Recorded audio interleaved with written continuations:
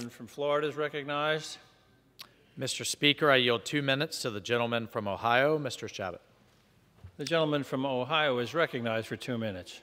Thank you, Mr. Speaker, and I thank the gentleman for yielding. As ranking member of the Asia-Pacific Subcommittee, which has jurisdiction over China, I rise today in strong opposition to the America Competes Act, which should really be called the America Concedes Act. After decades of inaction, it's high time we reevaluate our basic approach towards engagement with China.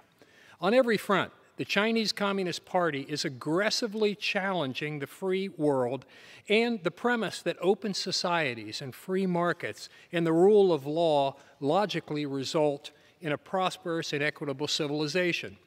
The CCP's ambitions have thrust us into a new Cold War that we did not start and we do not want, but which we must win.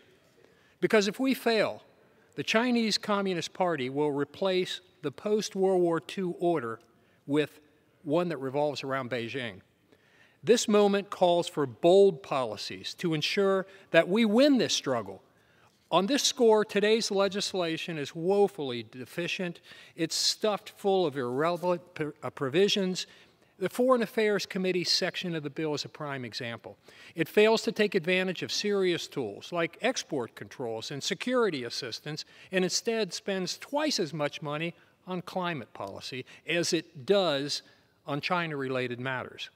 Democratic leadership has refused to even allow debate on Ranking Member McCall's serious amendment or on a package that I offered that includes 13 tough, relevant proposals crafted by subcommittee Republicans.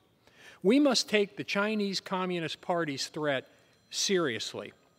If we don't, we're going to see China continuing to eat our lunch and steal our jobs. This democratic effort was an opportunity for bipartisanship and actually doing something that mattered. They blew it. Let's face it. And that's most unfortunately. And therefore, I have to encourage my colleagues to oppose their misguided legislation today. I yield back. The gentleman from Florida reserves.